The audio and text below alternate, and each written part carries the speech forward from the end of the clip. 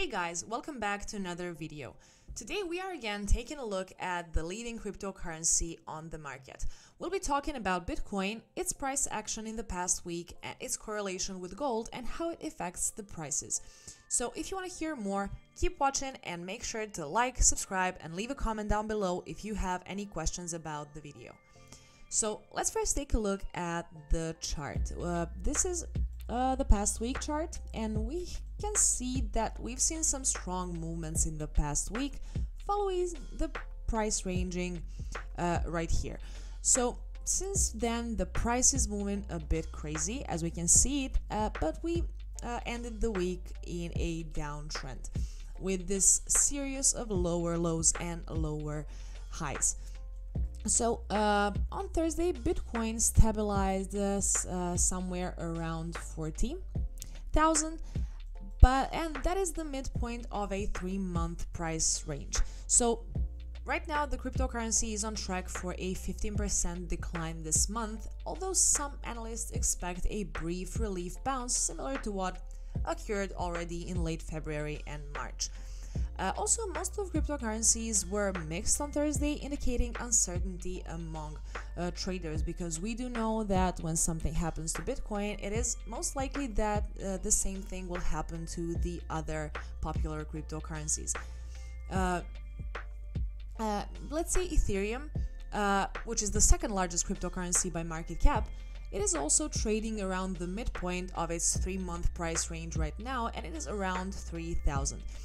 It is down 13% so far this month, compared with an 11% drop in Solana token and 4% drop in Doge over the same period. So as I said, the same thing is happening to all of the other cryptocurrencies right now. When it comes to Bitcoin, the activity on the Bitcoin blockchain continues to hold up despite Bitcoin's 40% price dip from the November peak around, as we remember, 69,000. So still, it really remains uncertain whether transaction activity on the blockchain leads or actually reacts to changes in crypto prices. Right now, Bitcoin slipped below 39,000 after facing this rejection above 40 on Thursday, and as I said, we are seeing a series of lower highs and lower lows, and I really don't expect to see any bullish movements right now. However, this week we have made a support level right here, and we are back to it right now. We were at the same level on the beginning of the week, so as I said, we tried to go up and above these higher levels, but we didn't manage to do it. So that is something about the price action, and as I said, we cannot predict anything because we kind of entered a bear market and we are in it right now, and we cannot expect the prices to move upwards right now. But however, I want to talk about something that's going to happen next week. And there is a thing: the Fed is likely to raise the benchmark interest rate by 50 basis points, which is accelerating the pace of monetary tightening that began last month with a 25 basis point hike. Also, the central bank is expected to start the process of shrinking its nearly 9 trillion balance sheet next week.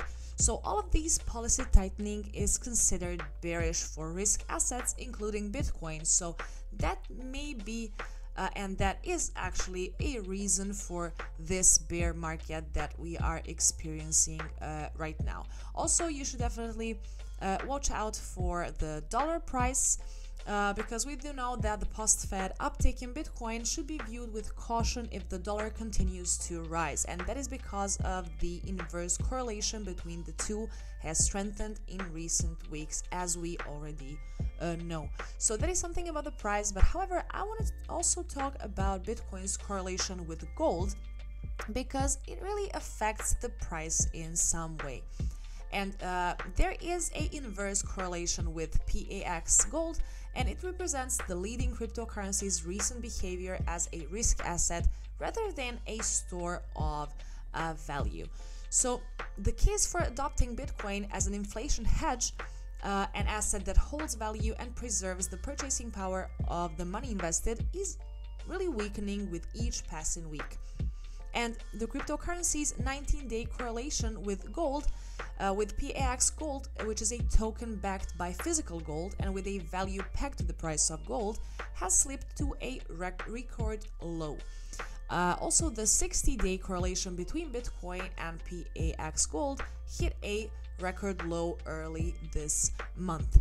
So this correlation flipped in February just as stagflation talks began doing the rounds and the US Federal Reserve pledged to fight the dreaded high inflation, low growth situation with interest rate hikes.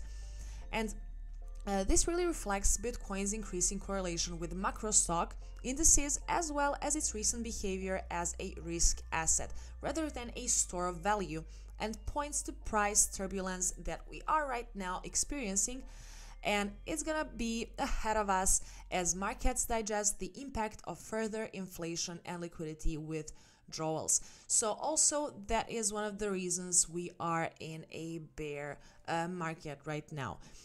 Also, Bitcoin proponents have long hailed the cryptocurrency as an inflation hedge thanks to its max supply cap of 21 million and a programmed reduction in the pace of supply expansion every 4 years. But however, Bitcoin right now isn't living up to its reputation as digital gold despite inflation reaching a 4-decade high this year. So we do know that cryptocurrency has dropped 12% this year, while PAX gold and gold have gained over 4%.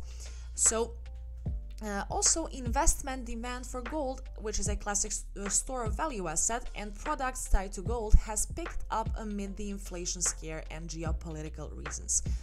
So also, exchange traded funds have purchased over 100 tons of gold since March, and PAX gold's market cap has nearly doubled this year. And Tether Gold, which is the second largest gold-backed token, has seen its market value rise by 55%. And in contrast to it, when it comes to Bitcoin, Bitcoin exchange-traded funds and exchange-traded products have bled over 11,000 Bitcoin this month, which is pretty much reversing the March inflows. So that is something about the correlation, and we can see that it is really inverse. And I can say that it is probably too early to say something definite about it, and perhaps Bitcoin's utility goes beyond prices, and it is determined mainly by short-term traders. And however, we'll have to wait and see how actually, as I said, Bitcoin reacts to the market, but we cannot ignore its correlation to real gold and its correlation to inflation and all of the other stuff that's going on right now on the market. So as I said, check out the news and definitely check out CoinDesk for their articles on all of these things that are happening, because you should consider everything if you want to invest in crypto right now. So that's it for today's video, guys, and make sure to like, subscribe, and comment down below with your thoughts on the video. And at the end, I just want to say that I'm not a financial advisor, and any investments you make on your own liability. So thanks for watching, and see you soon.